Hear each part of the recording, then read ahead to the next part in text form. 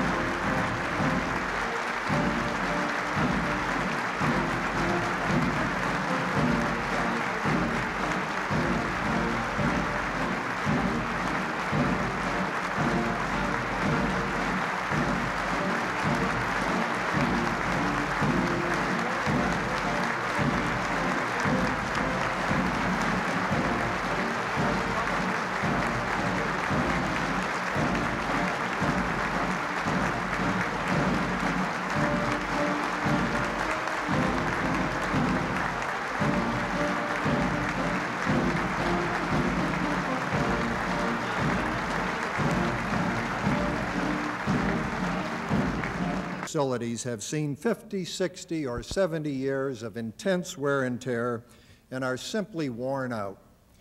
We have plans to build or upgrade 6 inner-city YMCAs so that we can properly serve the people who need us the most. And our capital goal is $38.2 million.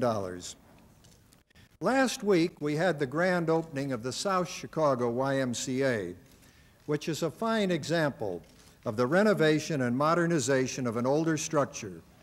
This building houses 110 senior citizens and boasts a complete renovated program area for people of all ages.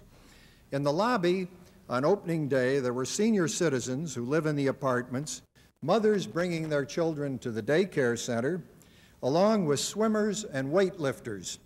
Few organizations reach such a diverse group of people. If you'll look on the wall, please, in March 1981, the new city YMCA at North and Halsted was open. It's the first.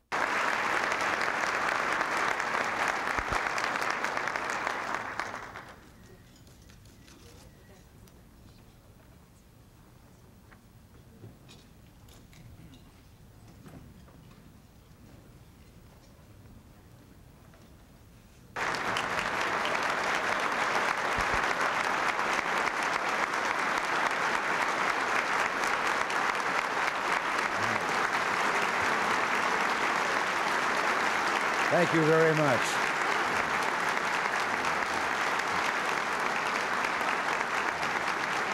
Thank you.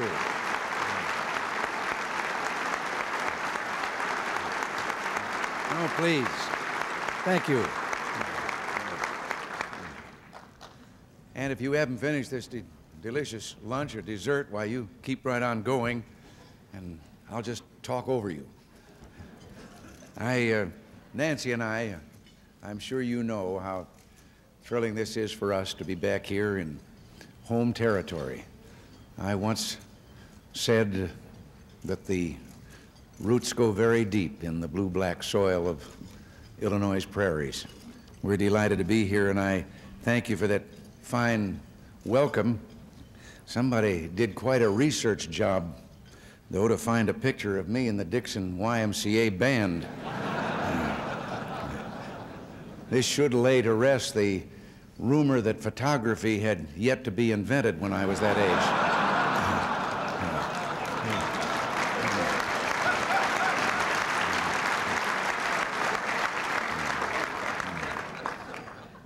Seriously, I recall those days with pleasure.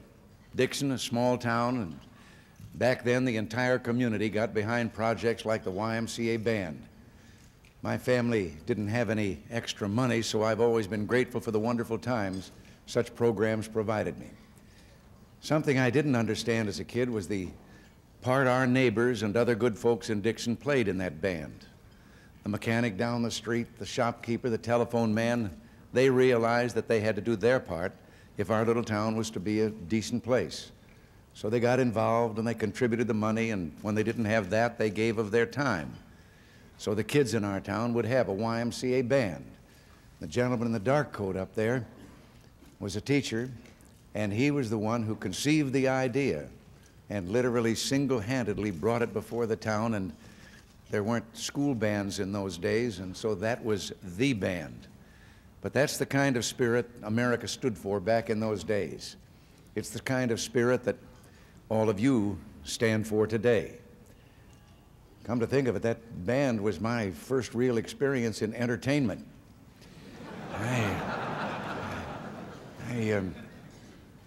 I remember one day when we went to a nearby, even smaller town for Memorial Day to lead the parade, and a gentleman who was the parade marshal on a white horse, as we started, galloped back down the line to make sure everyone was joining in and coming along. And we were leading, and I was the drum major and waving my baton, and suddenly I thought the music was sounding fainter. And I looked over my shoulder and found that he'd come back up to the head of the parade in time to get the band turned to the corner. I was going down the street all by myself. So I cut across corners and got in front of them again. I'm still trying to do that with the Congress.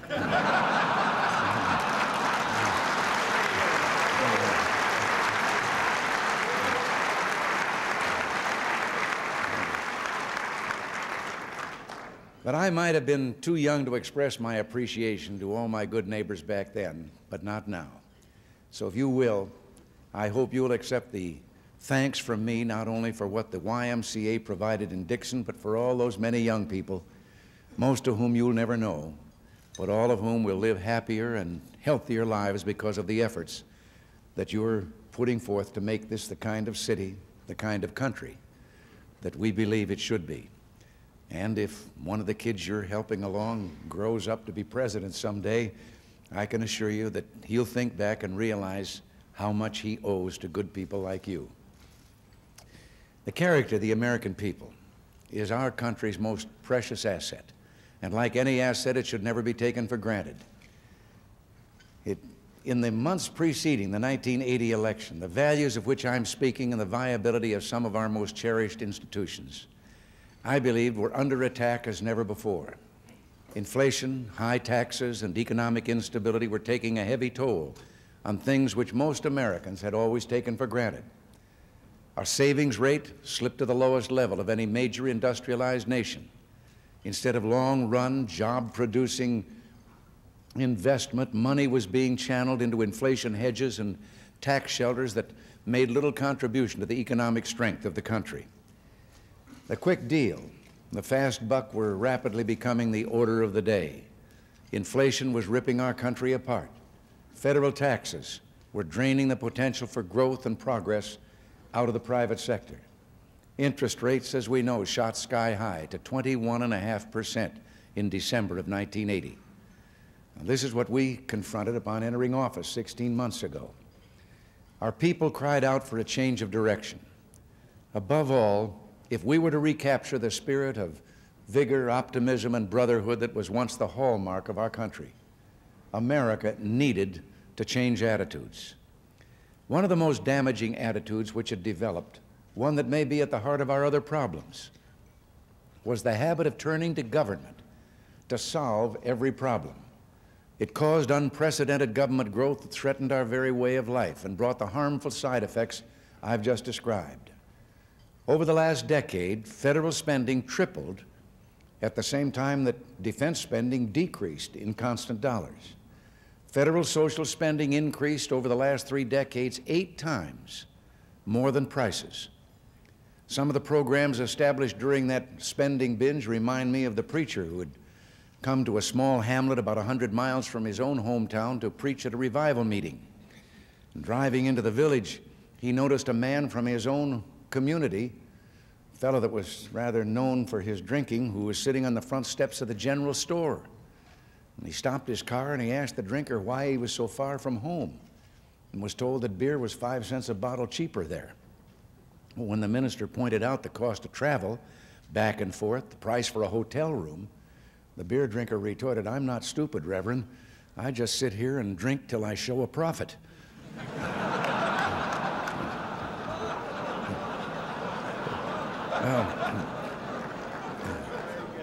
Well, some of the government programs of the last 20 years were ill-conceived, too costly, and turned out to be no better for the poor than that bargain beer.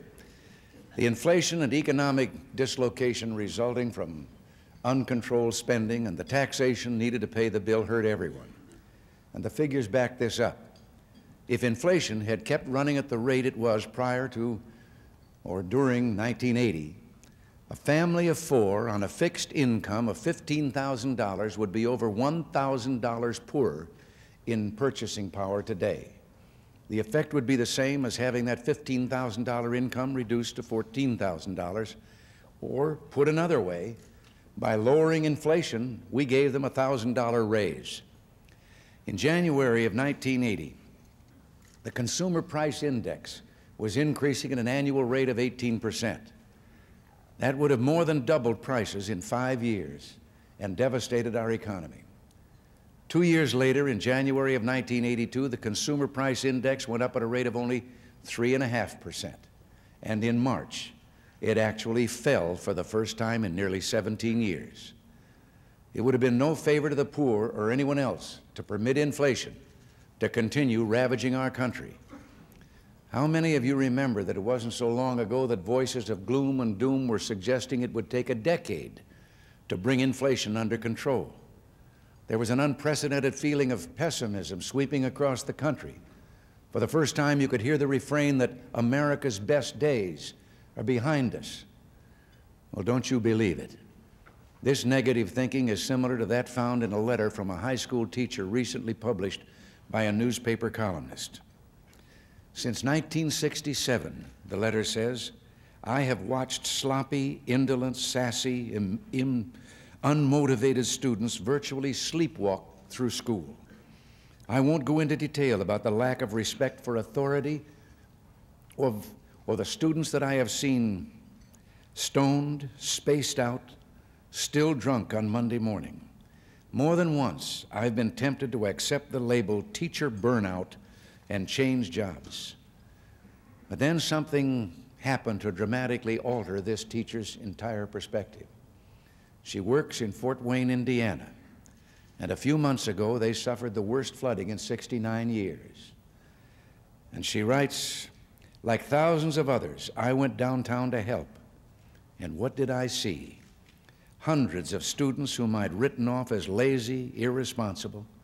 They had come as volunteers to work in the sandbag lines, haul rubble and trash, help evacuate the elderly and stranded, do whatever needed to be done. Some were even ready to risk their lives if necessary. All those kids had needed, the teacher concluded, was a sense of purpose, and now they had one. Well, I was in Fort Wayne during that flooding, and I can testify to what this teacher is saying. The same is true of young people all across America, and not just the young people either. But I could tell you a few years ago, it was something I wanted to see on a billboard. We were having a problem in California. Unnatural high tides, abetted by storms, were destroying beautiful beach homes along the beach. And the television was covering around the clock the battle to save these homes, sandbag lines again. And it was about 2 o'clock in the morning, and there was a young teenager just in swimming trunks. And in 2 o'clock in the morning in California, you can freeze to death. He was wet, he was obviously tired, and one of the commentators of the TV station stopped him as he's hauling another sandbag. Asked him, did he live in one of them? No, he didn't live in any of those homes. Why was he doing it? And the answer is what should have been on a billboard. He stopped for a minute, kind of puzzled himself, and then he said, well, I guess maybe it's the first time we've ever felt needed. We ought to be able to do better for them than that. Anyone who writes off Americans is making a tragic error. More often than not, our citizens are simply waiting to be asked.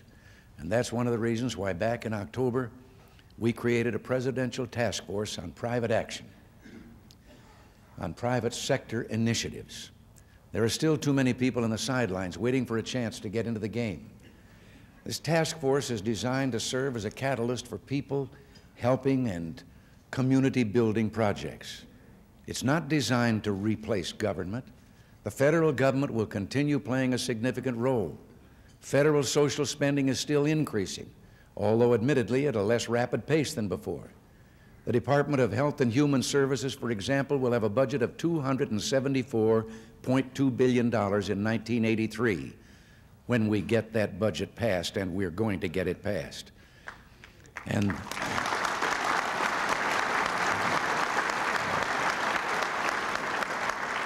now that's an 8% or $20 billion increase over 1982. That's $56 billion more than the defense budget. The HHS budget is, in fact, larger than the entire budget of any country in the world except the United States and the Soviet Union. But while maintaining government's commitment to the poor, we want to see if it isn't possible to motivate our people as individuals, as members of churches and clubs, as representatives of corporations, as members of unions, and as concerned citizens, to do what they can to make this a better country. How? By working together in partnership to meet community needs. This theme of building partnerships is one of the major goals of the task force, and I understand this effort is now running at full throttle. One of the earliest pioneers of this spirit was Benjamin Franklin, the wise old man of the American Revolution. For my part, he's reported to have said, "When I am employed in serving and understanding others, I do not look upon myself as offering favors, but rather as paying debts. I have received many kindnesses from my fellow men. I can only return those to their fellow men. And so let good offices go round and round, for mankind is all of a family." Well, Franklin was more than a man of words. He was also a man of deeds. As early as 1727, with a small group of his Philadelphia friends, he formed a mutual improvement society called the Junto. And within a few years, they founded a subscription library for their community, the first of many projects. This was truly a new world, and with it came this new spirit of personal responsibility, unleashing creativity and energy that astounded the world. In the 1830s, Alexis de Tocqueville, a young French intellectual, traveled through our new country recording his observations in his book, Democracy in America. The American way of life captured his imagination, especially the vitality with which our forefathers went about solving problems.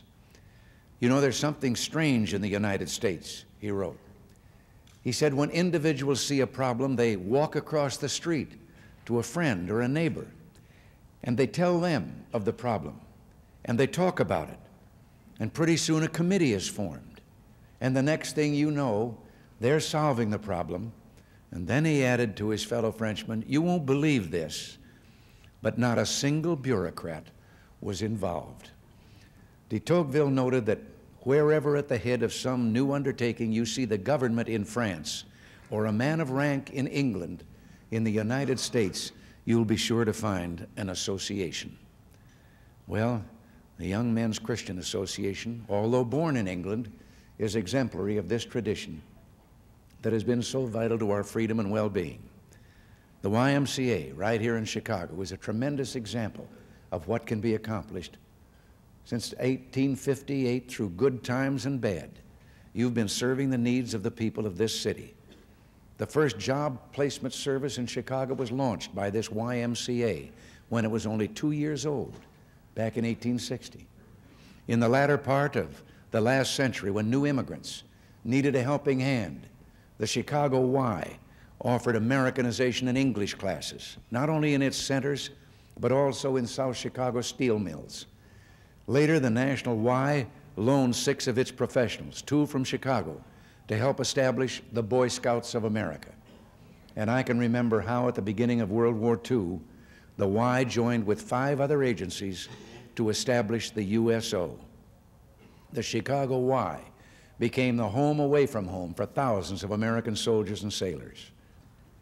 Today, the YMCA represents the largest voluntary human service agency in the country, a public-private partnership that should serve as a model for others.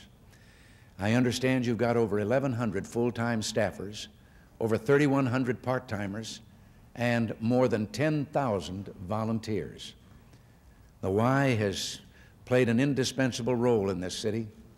Your current undertaking demonstrates that the Y is ready to meet the challenges of the future, aimed at strengthening your city's neighborhoods and offering much-needed services to Chicago's urban population. Every department and agency in the federal government to appoint a personal representative to determine what can be done to promote private sector action and to report the findings to our task force and to the White House.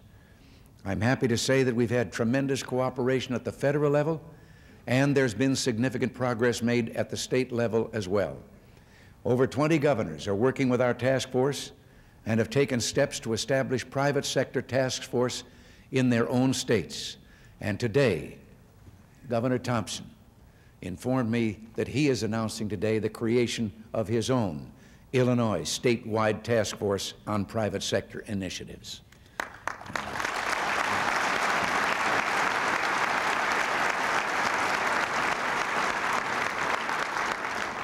We're discovering heartwarming dedication among our citizens all over the country. The AFL-CIO is a good example. They've demonstrated leadership not only during labor negotiations, but also in organizing a host of worthwhile community projects. The AFL-CIO has a network of 310 full-time labor community service representatives working to address local needs in 196 cities. Some of these representatives are heavily involved in assisting those who've lost jobs because of the current recession. Working people have always demonstrated tremendous responsibility. Approximately 68% of the United Way budget is contributed by individual workers. 1/3 of all blood donated to the Red Cross comes from union members. And the Scouts tell me that union members represent 25% of the leadership of the Boy Scouts of America. And business is doing its part too. From all areas of the nation, our task force is collecting information about corporations taking the initiative. The success of this effort today is due in a large degree to the contributions of numerous businesses, large and small. To be safe, I'll refrain from naming names because I know there just isn't time to acknowledge each of you. But if one person deserves applause for his efforts today, it's your chairman of the Board of Managers, Edward S. Donnell.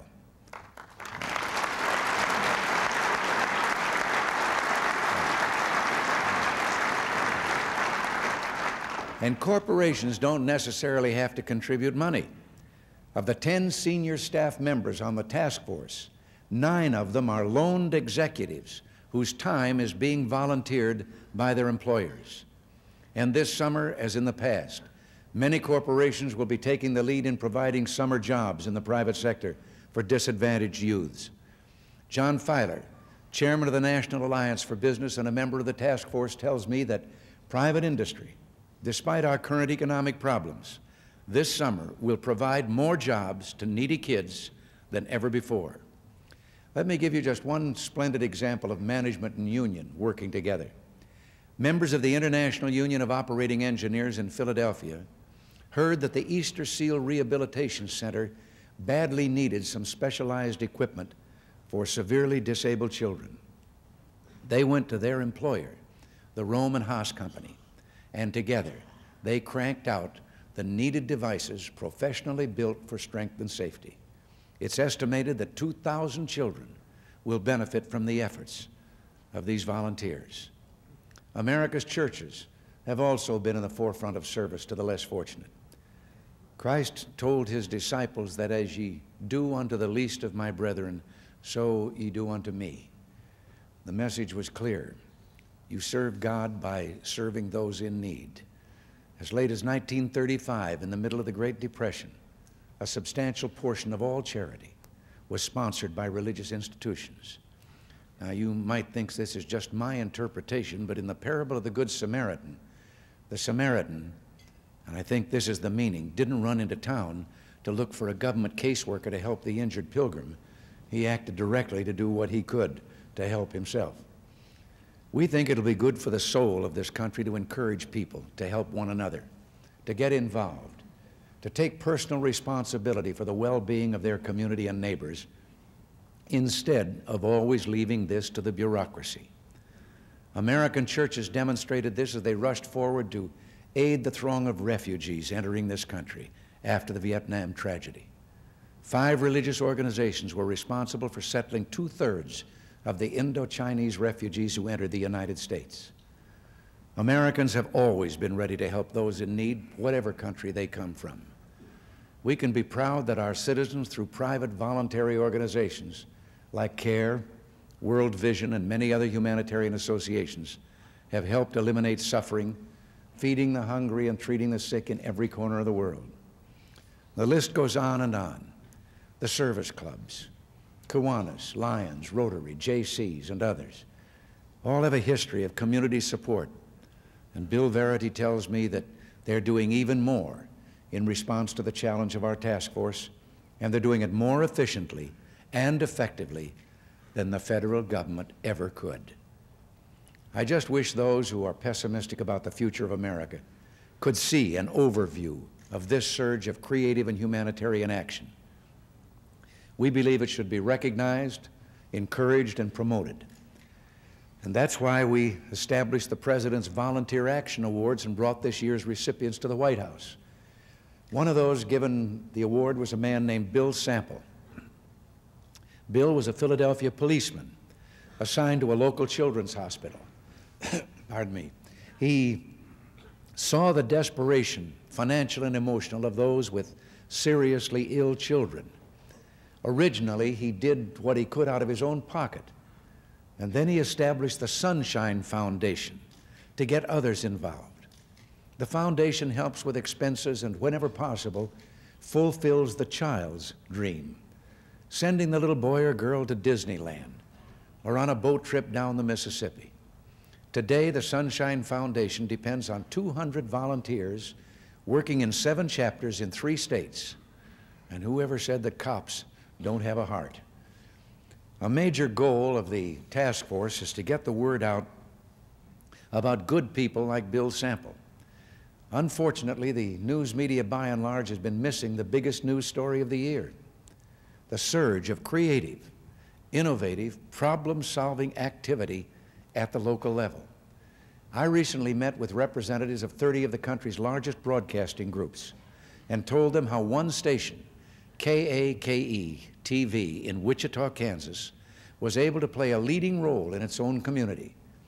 The news teams of KAKE focused in on some local problems and then called other cities to find ways that they were able, by enlisting support from private sector and partnership efforts, to tackle those problems.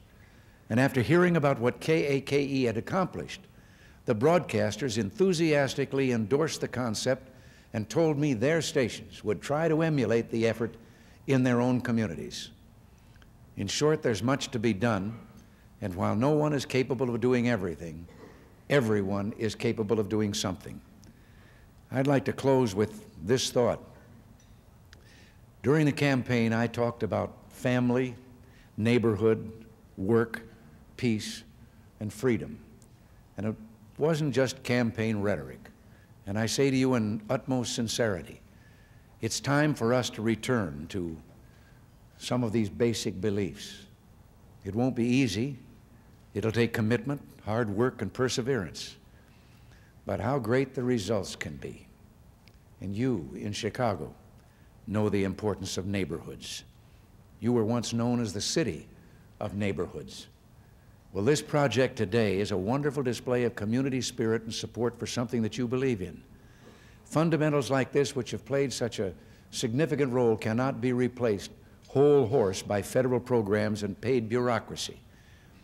Thomas Jefferson, the author of Liberty, the father of our freedom, once wrote, "I deem it the duty of every man to devote a certain portion of his income for charitable purposes, and that it is his further duty to see it so applied as to do the most good of which it is capable." Jefferson knew well the relationship between the responsibility of which we speak today and the freedom of our people. Another great American, Dwight Eisenhower, saw this when he quoted that young Frenchman de Tocqueville's line, "America is great because America is good, and if America ever ceases to be good, America will cease to be great. All of us are aware of the reservoir of goodness which lies waiting to be tapped. Let's make it our job, everyone's job, to encourage our fellow citizens to do those good works which need to be done. With the help of God, we can and we will keep America the great and the free nation that it is.